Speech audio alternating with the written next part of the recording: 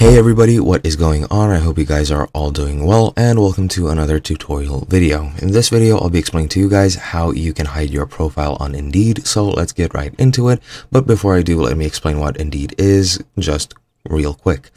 Indeed is your run-of-the-mill basic hiring and job seeking application. Very similar to applications such as LinkedIn. So if you're a job seeker, you can look for a job based on certain criteria such as job titles, companies, keywords, or based on location like cities, zip codes, or remote locations. And basically, alongside that, you can build your own online resume. You can contact employers directly through the instant messaging service, and so on and so forth. And you can also, if you're an employer, put out job listings to which people will apply and then hire people from the site.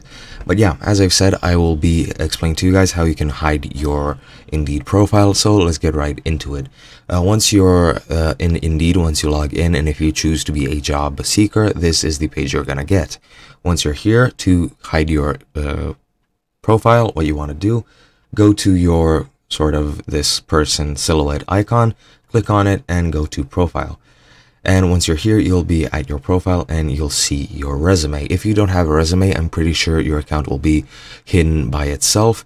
But if you have a resume, that is when you'll have the option to change that. As you can see, my resume says searchable. So let's go right into it. And while you're making a survey, you'll have the option of either being searchable or non-searchable.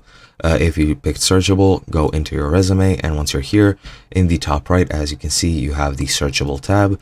Just click on it and select not searchable on Indeed, click save, and you're hidden on Indeed and nobody can find you now.